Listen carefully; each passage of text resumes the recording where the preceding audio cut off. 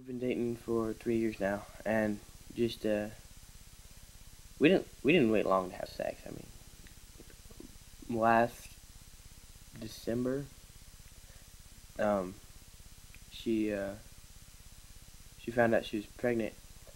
Her dad took it better than I thought he would, which is good because he's a former Marine. So I'm still alive. That's good. And Who'd you get to connect with as a male mentor here? actually, I had Max as a mentor. Oh, you need to be up there. Yes, you do. You're getting on there. Oh, I thought it was somebody else. Oh, he didn't tell me that. Can be closer to each other. You don't have to sit on top of each other. That's better. That's a bonding moment. Yeah. Now it's a bonding moment. Oh man.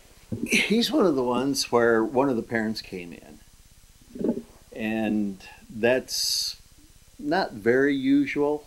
I mean, we do have it happen. So, that was one of the things when Jonathan came in, that his mom was with them.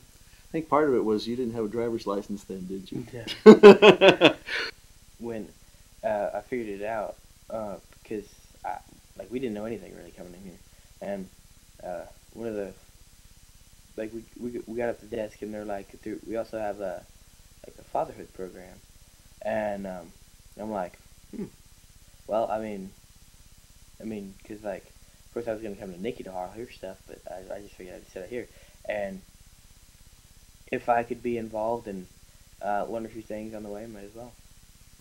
I really thought at first as somebody to be able to talk to who's older and more experienced, because I mean, Nikki was my first girlfriend, so I mean, it was like I wasn't even used to dating yet, and so I was if I could learn from somebody, because my dad's kind of distant, but if I could learn how to figure out a way to help us two get closer together and become a couple rather than just two people who have a baby.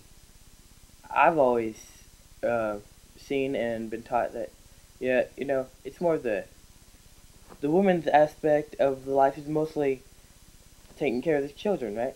So I was like, this is a lot different than I thought it would be, because everybody was talking about how the father's just as important as the mom, and that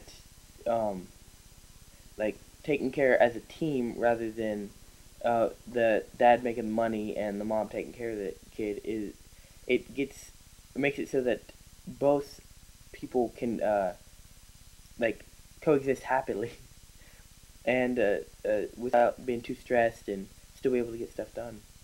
So, when Jonathan came in, I saw this uncertainty, kind of a closed in, type of feeling, because I think maybe that you're expecting people to look down on you or to judge you and, point the finger at you and say, well, you should have done this or you shouldn't have done that. And we don't do that. We take them where they're at and say, hey, you know what? We're going to help you to be the best parent that you can be.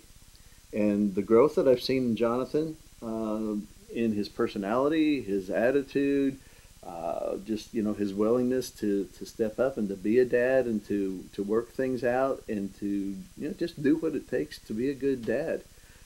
He's just experienced a lot of growth in those areas.